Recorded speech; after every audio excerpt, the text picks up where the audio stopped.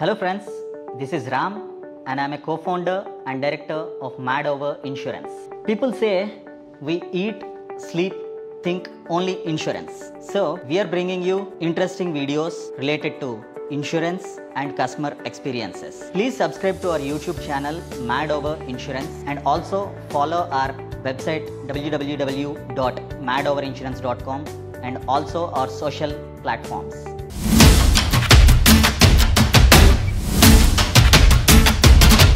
Sir, I am actually planning to renew my car insurance. Right. So it is a 3-year-old car. Okay. So the purchase value I bought it is somewhere around 10 lakhs. Right. But after 3 years, after depreciations, they said it is coming up to 7 lakhs coverage. Okay.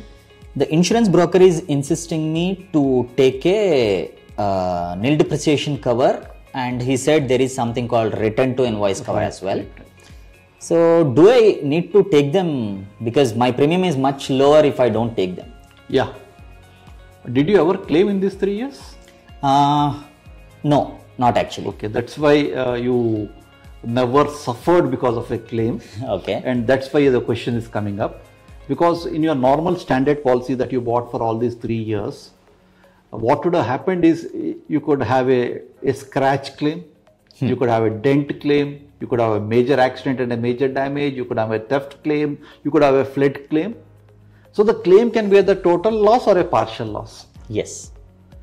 So let's look at now the partial losses. In all these partial losses, when you repair, what the insurance company used to do is used to depreciate towards your rubber parts, towards your plastic parts, towards painting. So if your garage is charging you say 10,000 rupees, you may hardly get 6,000 or 7,000 rupees. You would have lost out 3,000, 4,000 in a claim. Okay. And if it was a larger claim, you would have suffered much more. This was towards depreciation. What this nil depreciation cover is doing is, it is ensuring that this depreciation is not deducted, so that when a claim actually occurs, you are getting far nearer to the amount that your garage is charging you for repairing. Okay, so maximum claim amount will be paid. Absolutely. Okay. So even though you pay extra premium for nil dip, it's certainly a cover that you should opt for, because you will be paying some extra premium, but you will be actually, in case of a claim, getting much more without much deductions as far as your claim is concerned.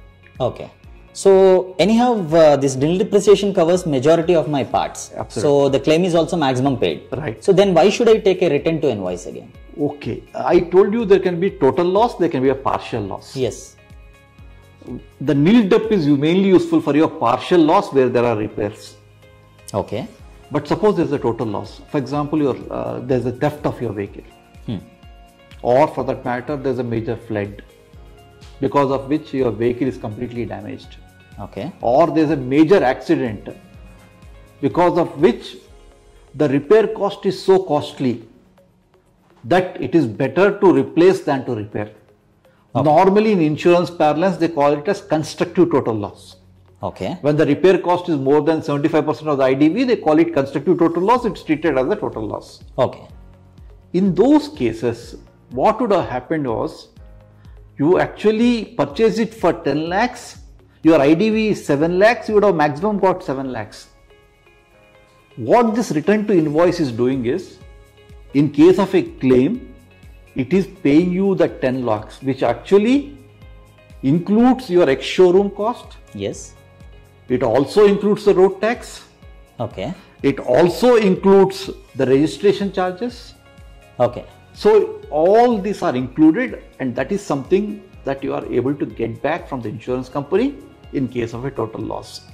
Okay. So while nil dip cover serves some other purpose, your return to invoice cover is serving a different purpose. Okay. So certainly I would suggest go in for a nil dip, also go in for a return to invoice. Okay. So now if I take a nil depreciation cover, it is giving me a benefit at the time of claims. When there are some rubber parts or painting works. Absolutely. There is no depreciation in terms of claims. The full whatever the maximum claim needs to be paid will be paid. Correct. And when there is a return to invoice, I will get it will be helpful at the time of total loss. Absolutely. My invoice value will be paid Correct. basing on few parameters. Correct. Right? Absolutely. Okay. So is this coverage sufficient, or should I take any more coverages to protect my complete vehicle? Absolutely. I think your broker would have suggested something called as a consumables Yes, cover. he said consumables, and there is something called engine protect as well. He was insisting on taking right. both of them as well.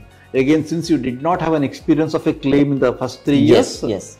You would not have understood that when the claim used to occur, there were quite a few items which were not paid, which were charged by your garage, Okay. but not paid by the insurance policy. Yes. These consumables could be nuts and bolts. Okay. It could be the engine oil. It could be the distilled water. Okay. So all these were not paid.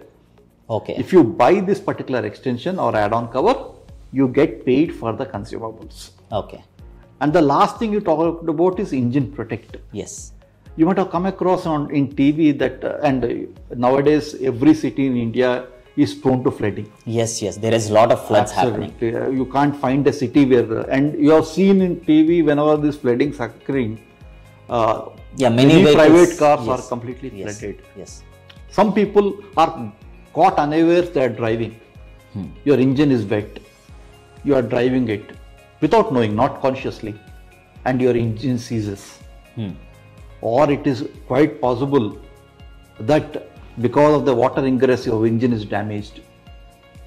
Normally your standard policy did not cover it. Okay. So whereas when you buy this engine protector, you are able to get that also covered. Okay. So it's serving a different purpose, and especially looking at the way flooding is taking place, looking at the fact that most of us park our cars in basements.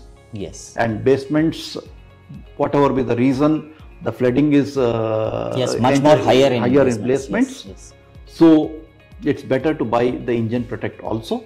Okay. As far as the coverage is concerned. Okay. Because you may be paying some extra premium for all this, but remember, when a claim comes, that is when all these will give you that advantage of very minimal deductions from your claim amount. Okay.